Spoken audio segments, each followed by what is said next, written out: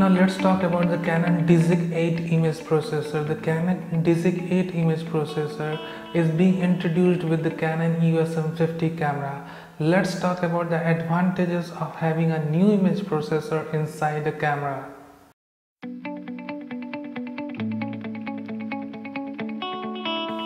Now the things we will going to notice after the introduction of the Digic 8 image processor are high image quality both at low and high ISO. We will going to see improvement in the dynamic range, in the color depth, and also in the high ISO performance of the camera after introduction of advanced image processor inside it. Now the next advantage is, even when you are using small apertures, the image clarity will going to be more compared to the previous generation of image processor. Now why these things are happening? Because the new image processors generally arrives with advanced image decoding algorithms. Now you will going to get more improved raw as well as more cleaner JPEG file from a new image processor.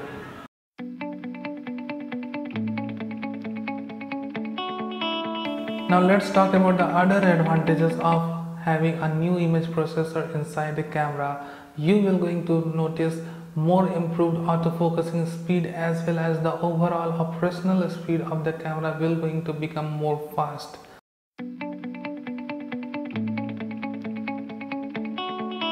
Now let's talk about the list of the camera that may have the Digic 8 image processor. So the next 5DS camera will going to sure have a new DPF sensor and Digic 8 image processor that will going to enable 4K video and more cleaner images.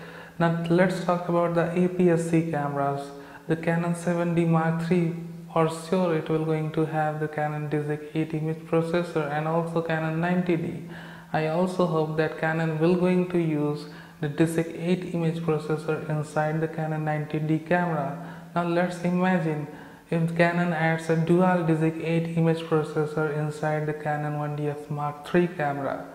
For sure, if the camera have a 24 megapixel sensor, then with the help of dual Digic 8 image processor, the 1DX Mark III camera will possibly capture more than 20 frames per second by beating the Sony A9 camera.